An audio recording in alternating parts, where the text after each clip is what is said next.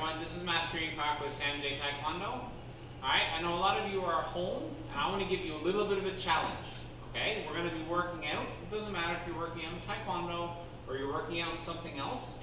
Alright, we need to stretch. We don't want to work out hard and have our muscles really tight.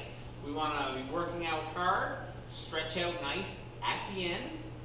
Alright, get nice and flexible so when we come back to do Taekwondo, it's a lot easier. So one of the challenges I've got for you to do over the next month or two, alright, is with flexibility.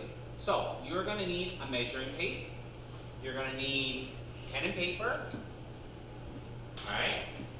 I'm using 2 kick shields, but you guys can use books or something similar that slides. Now the point of these, which I'll show you momentarily, alright, Ethan's going to stretch, is to help you get the measurement. A couple things to keep in mind when you're stretching. 1, you don't want to push down too hard. You want to hold it for about 60 seconds on the stretch. Alright, on each of the stretches you want to hold about 60 seconds. Okay? You don't want sharp pain when you're stretching. Okay? You want a little bit of tightness, but not sharp pain. Pain is bad. Alright? So, we're going to get Ethan set up here now. Or actually, Isabel, if you could, I'm going to come over to you. Let me know when you can see this. Okay, that's good. Good here. So, what I want you to mark down, you make a little kind of graph. F is for front stretch. L is for left side. That's toes pointed to the ceiling. R is for right side. Toes pointed to the ceiling. These are side split positions. Alright, and here, I want you to put the date. So each day you do it. Alright, ideally 3 to 4 times a week. You record it. And you come down here and you can actually watch your progress to see if you're getting more flexible. So I'm going to move back. Alright, Ethan's going to go in side split position first. So Ethan, I want you to come here where I am. Okay, the point of these, either books or in our case, kick shields, is that they slide out and let you get the measurement. So Ethan, if you want to come in between here, I'm not going to get him to the hole for the full 60 seconds. I only want him to demonstrate. Okay, so hands come down in front, give you support. You want to relax. Alright, you want to take the measurement at the end of the 60 seconds. Okay, so here, I slide it in through, okay, from base to base. So Ethan, if we imagine he went 60 seconds, he is at 75.5 inches. And obviously you can use metric if you want, so bring your legs in, Ethan. So I will come to my sheet for the date today, front split, 75.5. Alright, so Isabel, slide back. Now, I'm going to do the left next.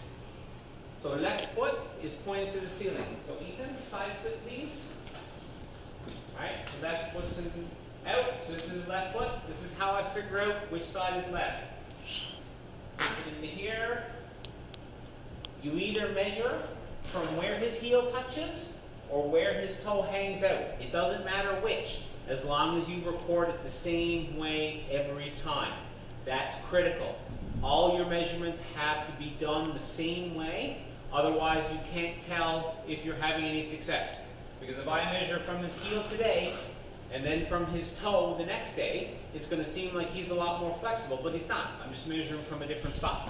So after he gets his 60 seconds in, again, I do it the same way. I go all the way out. Here, oh, try to pick this up, make sure it's nice and straight. Okay, slide in through. Okay, even side, lift the hand a little tiny bit. Good. From here. So at this one, he's at 72 inches. Alright, so bring that underneath him. So for left, I write 72, and we do the same thing for the right. Alright, so let's get stretched out. Right foot.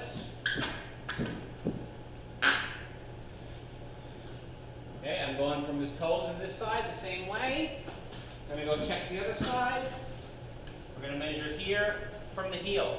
So once he get 60 seconds, again, same way. We want to be consistent in our measurements.